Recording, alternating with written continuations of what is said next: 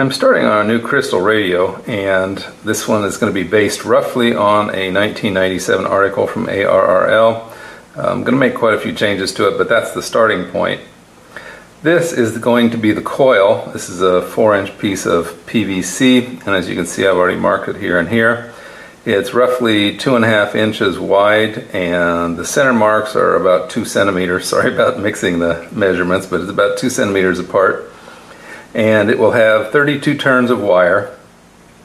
It'll have 23 from here, and then about here it's going to have a tap, and then 9 more turns after that. So that will be the coil, and I'm not going to show all the details on that this time around because I've done that for several of these other radios. So the winding of the coil is the same. I will go do that. We'll come back and we'll look at the finished coil. This is the finished coil. Take a close-up look at it. From this side to this side there are 32 turns, 35 feet of wire, and from here to this tap there are 23 turns, and from this tap to here there are 9 more turns. So that's the coil. It's wound on a 4-inch piece of PVC, and I have spray painted it with a clear, and that's very important, clear acrylic lacquer. You don't want to use anything with coloring in it because the metal particles in the paint will interfere with the coil, but a clear layer is okay. It'll help hold the wire to the coil. So that's it. Okay, let's go on to the next part. Let's go over the list of parts for this radio. The first is going to be a crystal earphone, and this is standard for crystal radios. You cannot use other types of earphones. You have to use this style, so bite the bullet. You can get them. They're not very expensive, okay? So you're going to need this. We've already talked about the coil, so you're going to have to make a coil, so that's one of the pieces. You're going to need screws. I prefer brass or stainless screws. You're going to need clips or washers, something like that, like I've shown in the other videos, to connect the wires. And then you're going to need 2 of these 2 variable capacitors, and the values on these are from roughly 0 to 360 picofarads. Yeah, picofarads. Now you can use this other style like this. These are getting hard to find, these air tunable ones. They, yeah, like this. They are getting hard to find. They're also susceptible to damage, and I'll talk about when I do the mounting of them. I'll talk about some issues with protecting them from damage. And the last item, let's see if we can get a close-up on this. This is the diode that you need to use, and you cannot use substitutes. I've had a lot of people write and ask, can I use just any diode? And the answer is no. It must be this one. You can see the writing on it. It is a 1N34A. It's a germanium style diode. So that's a critical component, must use. The last item that we need, and it's easy to overlook, is a piece of wood to mount it on. So this one happens to be 7 by 7 inches, but you know, it's not critical as long as you can mount all the components on there. I'm still thinking about how to mount everything on this board. Some of these things are kind of tricky, like the coil. Theoretically, the coil you want to lift off of the surface. So I'll probably make some blocks and stick it underneath there like I have in the past. Yeah, not what I really want to do. I'd like to do something a little different this time, but I'm still thinking on it. These things are really difficult to mount. They don't really have any mounting screws. There's some holes up here that are tapped, but the tapping is really low quality and the screws don't fit well in them. I've got the right size screws and the right thread count, but they don't want to go in there. Also, if you use these holes, you got to be really careful. Let's look a little closer at this. There are a few issues when mounting these air-type variable capacitors. One of them is, you can see that mounting hole right there at the end of my finger.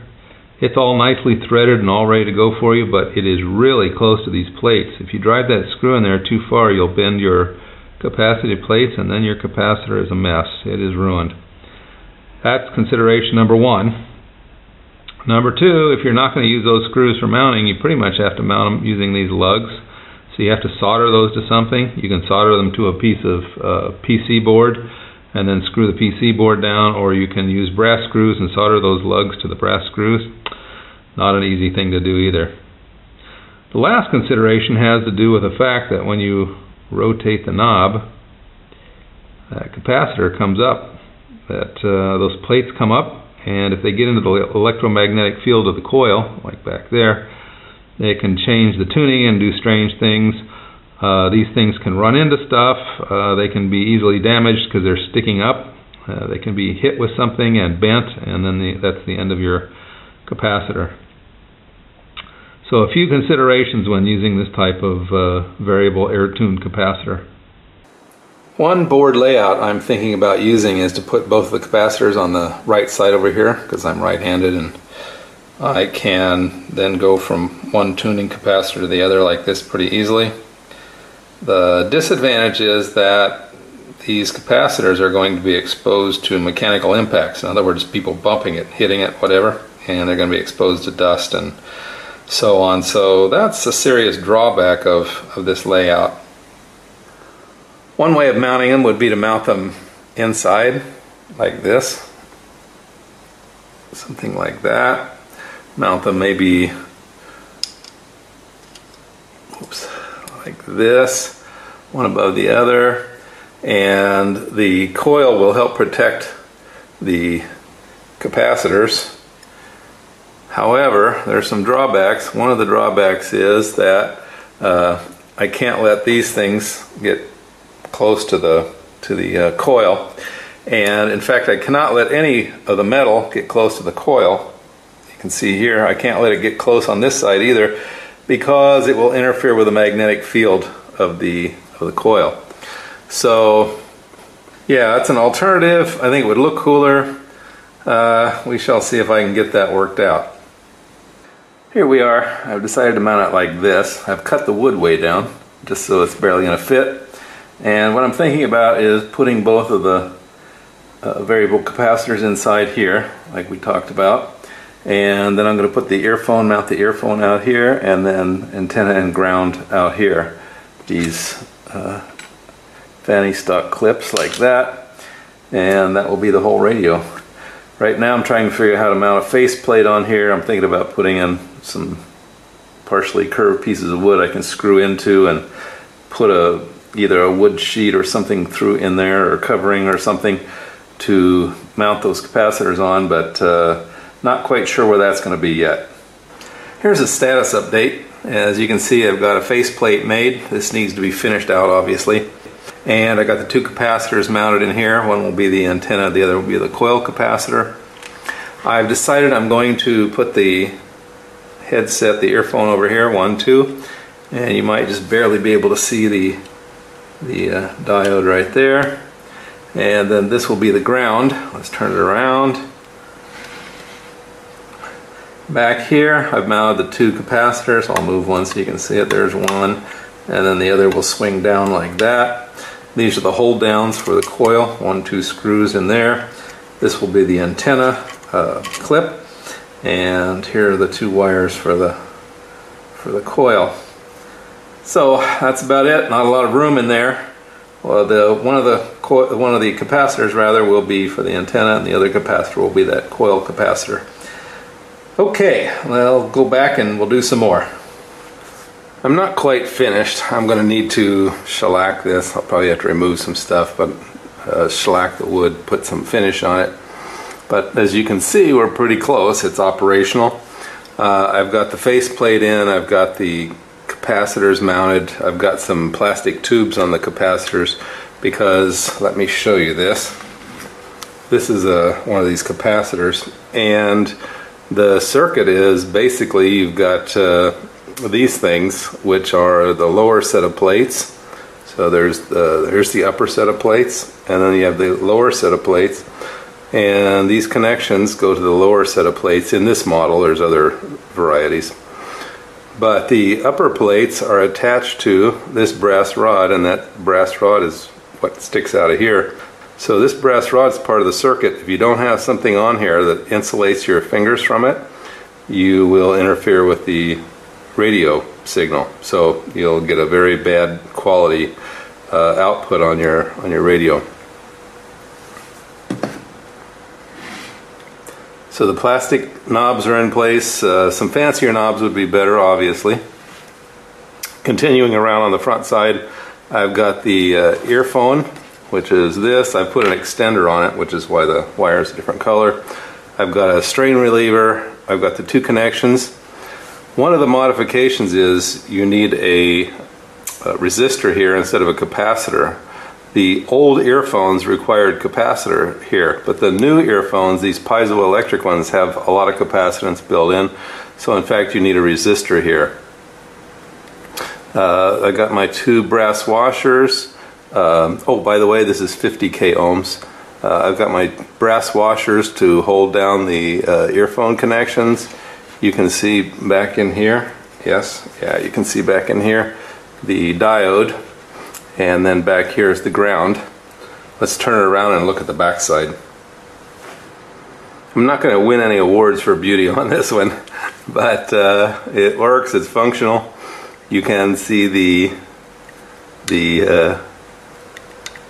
two capacitors in here as I'm moving the knobs in the front. So this is the ground, and the lower capacitor is my ground capacitor. That's this one in the circuit diagram. Let's see if I can get it in there a little better. So that's the lower capacitor is this one, and the upper capacitor will be this one in the diagram. So this is the upper and the lower. So this is what I'm calling my ground capacitor. And it comes out here, it goes to ground over here, and then the ground wire also comes up here to the earphone piece. Okay, that's the ground. And then the antenna is the common, which is the upper set of plates, and the knob, of course, as we talked about. So this is the common. It goes to the front side of the coil, which is up here, and goes, yes, out to the coil, and then the other side of the capacitor comes out here, and this is my antenna connection. If I had to do it over again, I would put it down here, but I didn't leave myself enough space. So that's pretty much it. Well, let's go see it in operation. I will say I can't operate it very long because YouTube has restrictions on how long I can play other people's music or radio stations or whatever.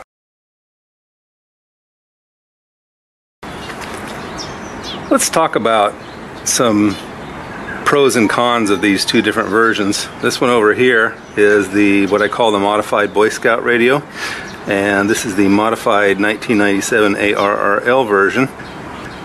Let's begin with this one. There's some of the benefits of this one. I really like this one because it's easy to build. It's very inexpensive to build. The only things you have to pay for are this diode over here and that earpiece back there. The rest of this, like this old bicycle spokes, some leftover household wiring, so on, piece of plastic tubing, all of that you may have laying around the house. So that's that makes it very inexpensive to build. Very easy to build. This is, you know, something anybody with a few hand tools can put together. So that's all very good. This one, okay, in contrast, this one you have to buy these two capacitors, the earphone and the diode back there, and these two things are rather expensive. So whereas this is a few bucks, this can be between $5 and $15 depending on what you have around the house. This one's a lot more complex because of the way I chose to build it. It's definitely a step up from this one in complexity of construction. What else is interesting? This one, the ground is not really that important. I've gotten very good reception without the ground. This one, absolutely, you have to have a good ground. Must have a good ground. Both of them require a good antenna. This one, the tuning is very simple. You can just slide it back and forth, but because of this tuning you get a lot of crosstalk. If you're trying to pull in a weak signal, you'll oftentimes hear other stronger stations in the background, so that's kind of an annoyance.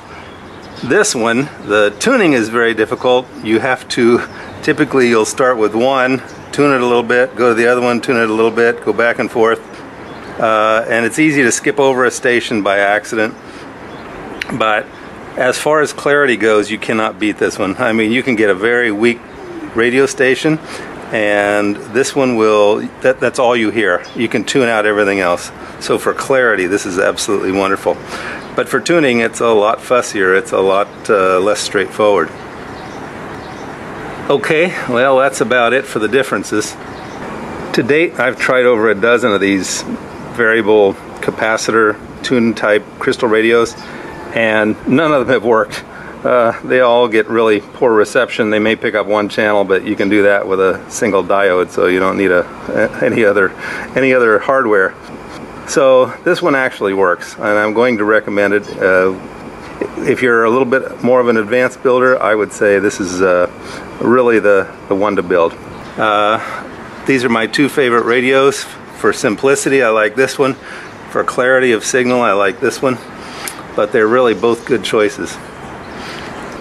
Okay, well, that was it for today's project. I hope you found it useful and interesting in your DIY home electronics projects and crystal radio building. So does it really work? Well, have a listen.